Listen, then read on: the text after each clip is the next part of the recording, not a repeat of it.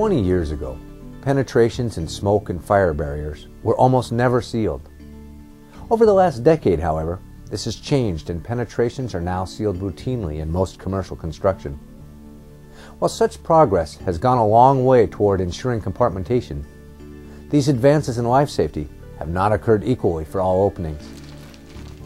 To seal penetrations while ignoring other openings in smoke and fire barriers provides little more than a false sense of security. Yet, construction joints, the largest and most common gaps of all, are the most frequently overlooked openings in construction. This video provides an overview of the issues surrounding joints, gaps, and blank openings in fire barriers and the products needed to firestop them properly. Now, it does not provide a how-to or hands-on approach, as this is best done on-site.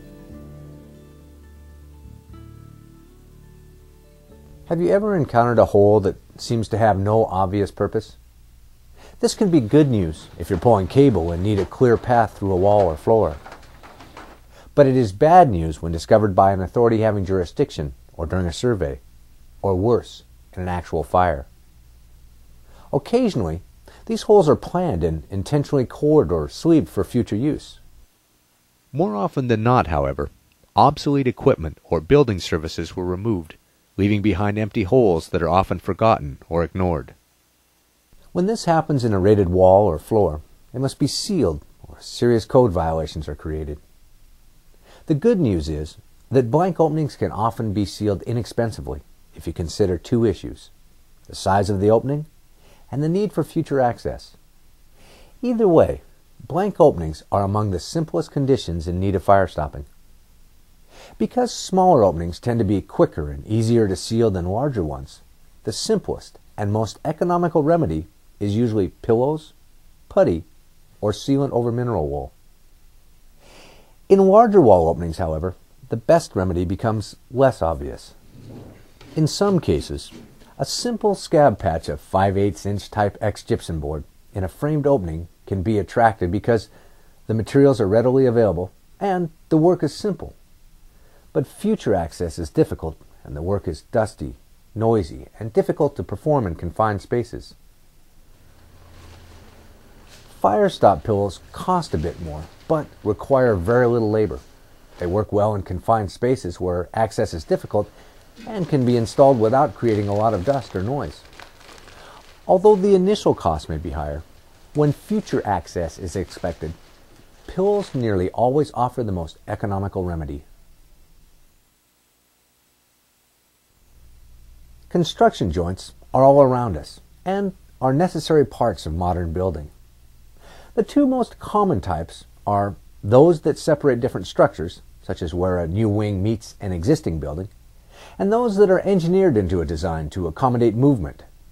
Like penetrations and blank openings, when joints occur in a fire or smoke compartment, they must be sealed. In some cases, joints can be more critical even than through penetrations. Consider the joint at the top of a fire-rated wall. Where do you suppose toxic smoke and superheated gases accumulate in their greatest concentration? It's at the ceiling, right where this joint occurs. Unfortunately, as a fire progresses on one side of a fire barrier, a pressure differential builds between the two sides. This differential is also greatest at the ceiling and forces the products of combustion quickly through this joint unless it's sealed. But simply being sealed may not be enough. These joints also expand and contract, and unless the seal can handle the movement, the fire barrier will fail. Most joints are subjected to movement and are referred to as being dynamic. Far less common are static joints, which don't move at all. Now, interior and exterior walls and floors all experience a wide variety of forces that may cause them to move. Floors are subjected to deflection as occupant loads change, and similarly, roof decks may be subjected to wind shear or snow loading. To further complicate things, walls and floors may be subjected to settling, seismic movement, and vibration. Likewise, exterior walls are subjected to wind loading as well as thermal expansion and contraction from both seasonal and daily heating and cooling cycles. As these walls and floors move, the joints where they intersect open and close, and Firestop fill materials must be able to accommodate that movement, or they'll be damaged and fall out, jeopardizing the fire barrier. Understanding how to properly seal these linear openings begins with understanding the 5 basic types of joints.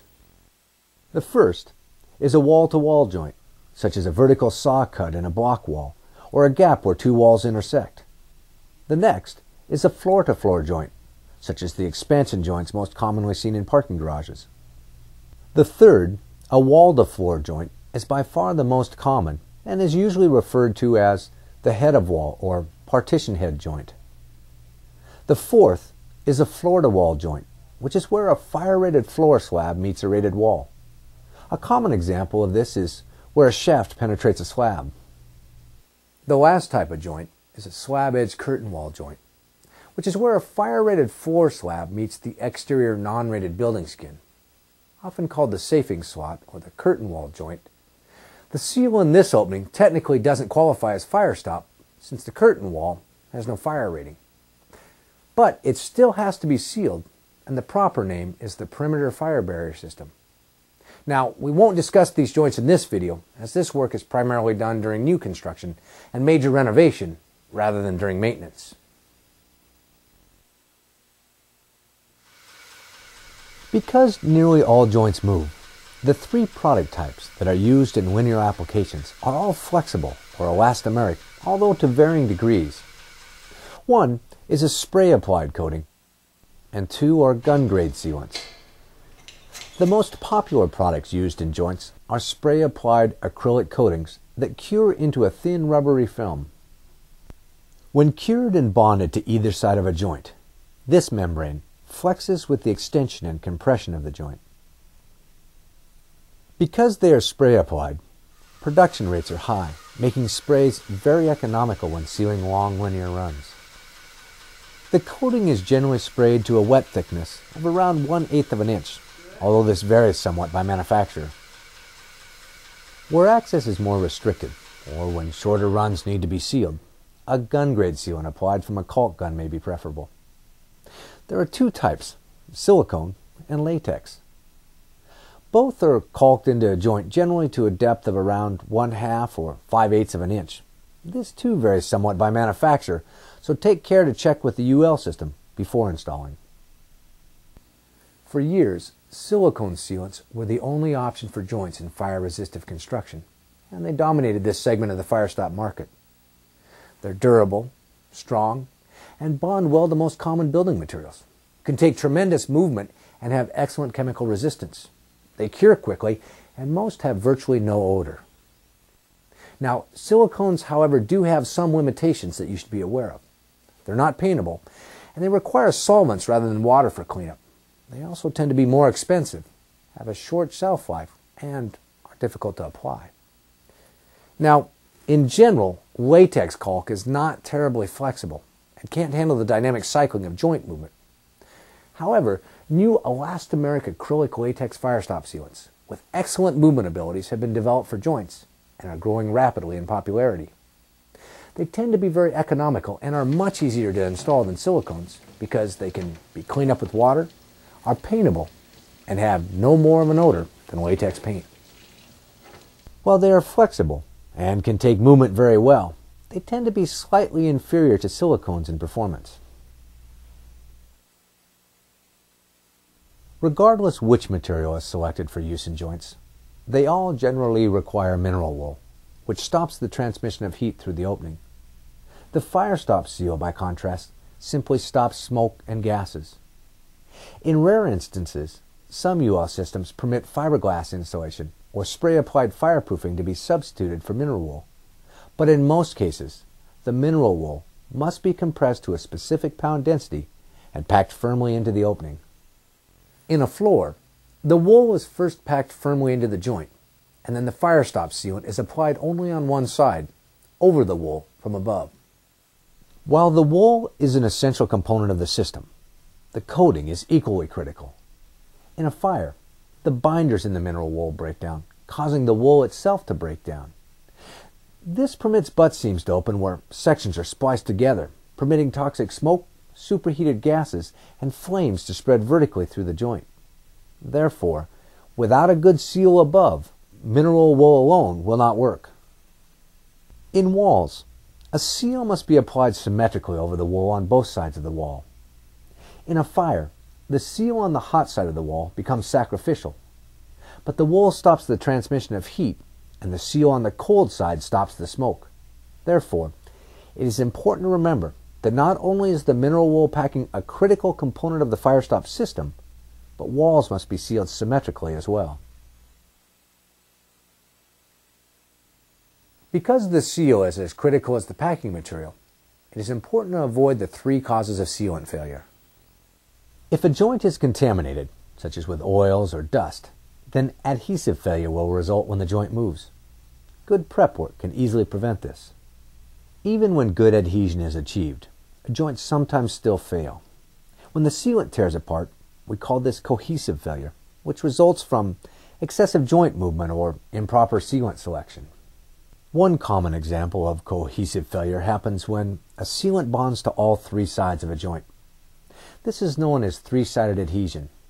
The most common example of three-sided adhesion is in a head-of-wall joint where a bead of sealant might be bonded to the steel deck on top, the top track on the side, and the cut edge of the gypsum board on the bottom. When adhesion occurs only on two sides, the joint moves freely and the sealant moves with it. But when the sealant bonds to a third side in a joint, the sealant becomes glued shut and will be torn apart when the joint opens.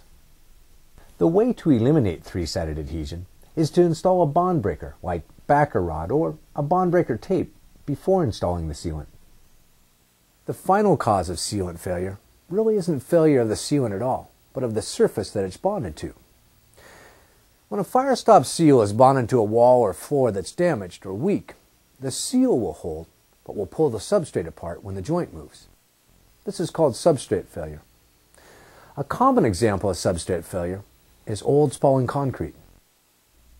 Another example is in joints that intersect structural steel or pan decking that is coated with a spray-applied fireproof coating, which has a very weak cohesive strength. When a Firestop material is bonded to this spray-applied fireproofing and the joint opens, the Firestop may pull the fireproofing right off the steel. This is a very dangerous condition because now the Firestop in the joint has failed and the steel has lost its thermal protection. Whenever installing Firestop against either spray-applied fireproofing or structural penetrations such as I-beams, be sure to consult the Firestop manufacturer's UL system information to confirm compatibility. While the mechanics of installing Firestop materials into a joint may be simple, choosing the appropriate product and UL system is a bit more complex.